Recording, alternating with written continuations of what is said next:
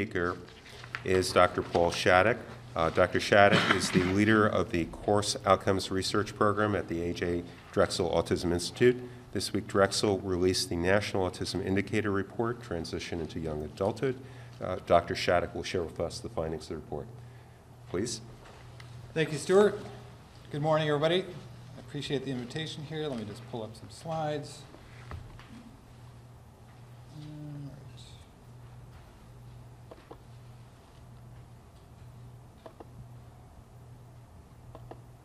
Yes, I'm Paul Shattuck, and I'd like to talk to you briefly about the National Autism Report, the Transition to Adulthood. I run the Life Course Outcomes Research Program at the A.J. Drexel Autism Research Institute at Drexel University in Philadelphia, and I'm very grateful to be here. The question, I'm going to time myself because I want to be a good speaker, because I know these young interns here are going to keep me on my toes. All right, so people ask me, what the heck is a life course? What does that mean? Let me use an example. Let's take a young man named Miguel. Miguel's been in high school for 5 years. He's on the autism spectrum. He gets a variety of services through special education, mental health counseling, speech and language therapy, some special tutoring and academic assistance. And after 5 years, he walks across that stage. He gets that diploma. He's officially no longer in high school. A couple days later, this has all transpired within the course of a week. Miguel is fundamentally the same person in terms of behaviors, physical health, mental health, his capabilities and skill set. He hasn't personally gone through a tremendous transformation at the skills and ability level in the course of a few days, but his relationship to society is fundamentally altered and will forever be different than it was for the first decade and a half of his life. He is no longer entitled to the range of services he was entitled to when he was in high school and receiving special education help. He and his family have now entered a world of very fragmented and siloed services that are not well coordinated, are difficult to acquire, and have differing eligibility rules. His life is more uncertain. And in special education, the process is supposed to work that during the high school years, young people in special ed are supposed to be obtaining assistance to develop a transition plan so that when people leave high school, they're supposed to be stepping in to either employment or some kind of post-secondary educational opportunity. We do, at my program, we do a lot of what's called indicators research. So what the heck is indicators research? I use the example of a car as a metaphor that most people have familiarity driving a car. You have your dashboard. You look at indicators all the time when you're driving. You've got a speedometer, a gas gauge, an odometer, maybe a navigation screen.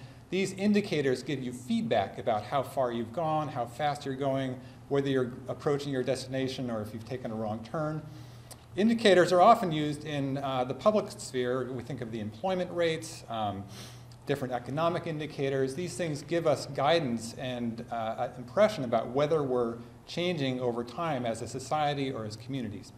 So I'm the guy that came up with the 50,000 people a year aging out of school estimate. We think in terms of big population numbers in our program. And unfortunately, the situation in terms of the national picture of having meaningful indicators that can inform action looks more like this. This is an old Model T car that had no dashboard, and we have very few credible, reliable statistics at the national level.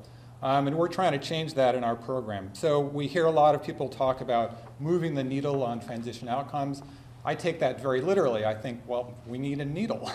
So we're trying to build the gauges that will detect whether we're making progress over time.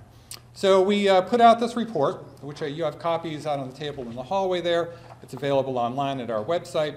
And the goal of our report was to do the best we could with the data available to paint a picture of what the transition situation looks like for young people on the autism spectrum. What do they need? What kinds of help do they get during transition?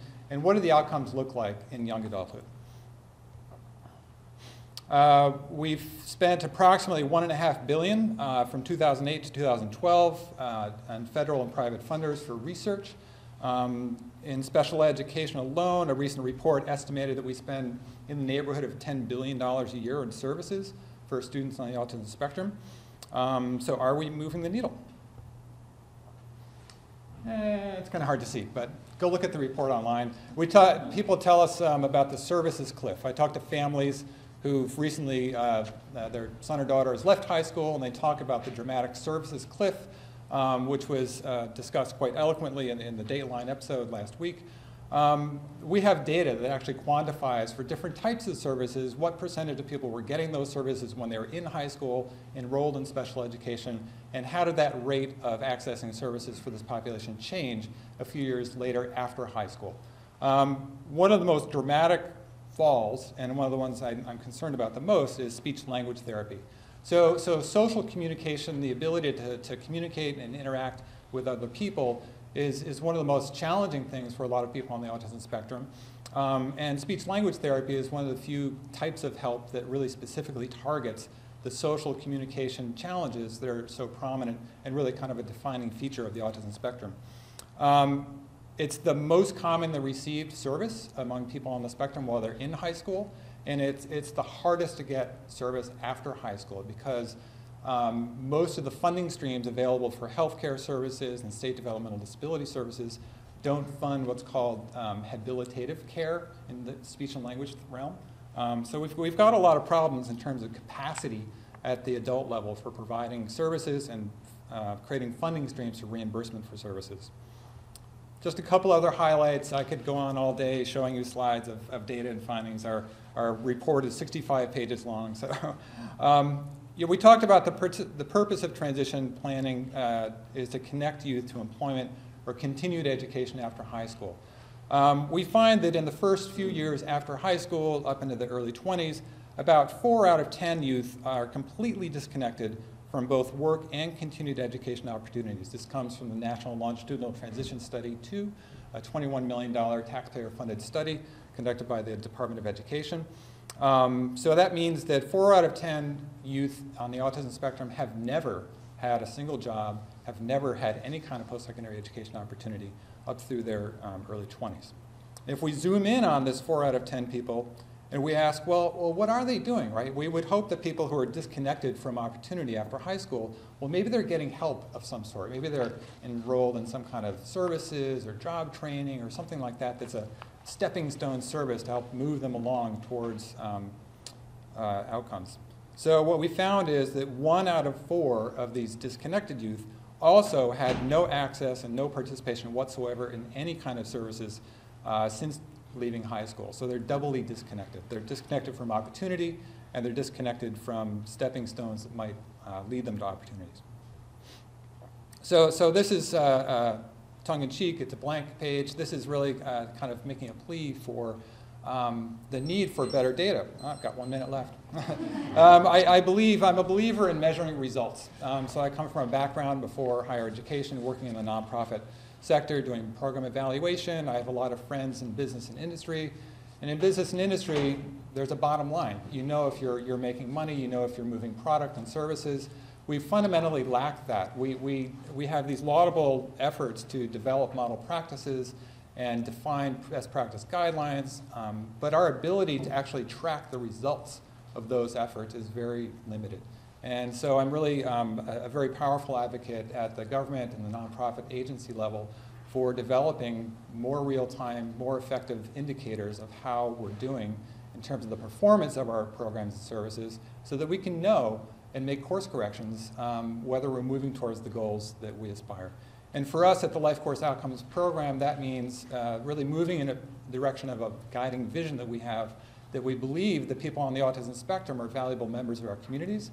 They have roles to play, dreams to pursue, and they have things to contribute. And it's really an opportunity creation mindset that we're trying to foster, where the big challenge is creating opportunities for people to participate and contribute in society and unlock their potential. So thank you very much for your invitation here, and I'm very grateful for this opportunity to speak. Thank you.